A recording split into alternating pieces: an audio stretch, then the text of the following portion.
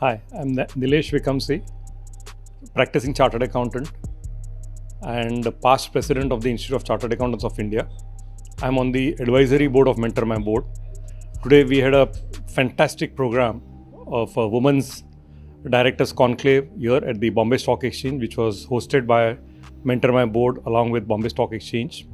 We had more than 350 participants. 500 participants, I'm corrected.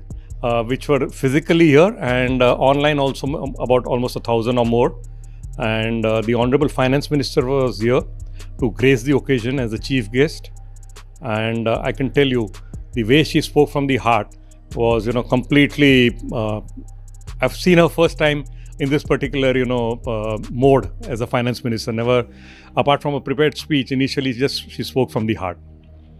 And that moments, few takeaways which I got from her speech was, one is all women need to remove the, cross the threshold, remove the mental barriers they have, the hesitancy they have in joining boards of the companies, and take up leadership positions also in the corporate side. So that's a very key message to all the women out there that the Honorable Finance Minister Nirmala Sitharaman ji has said. I'll reiterate. Cross the thresholds, remove the barriers in your mind and join the boards.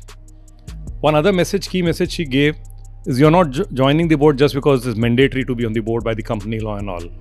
It's you have got the gift in you to add a lot of value to the board deliberations and make the companies more profitable.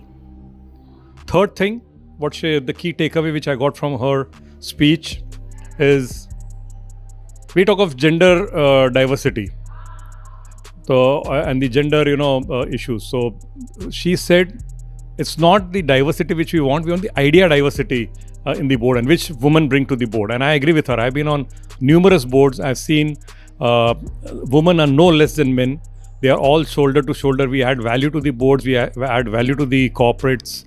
And I'm sure in the coming times, the women leaders and the women board members will be adding more value. There'll be more women coming in the fray to join the boards of companies, improve the regulatory thing, improve the company functioning, improve corporate, profitability, and make India the great nation what it always was.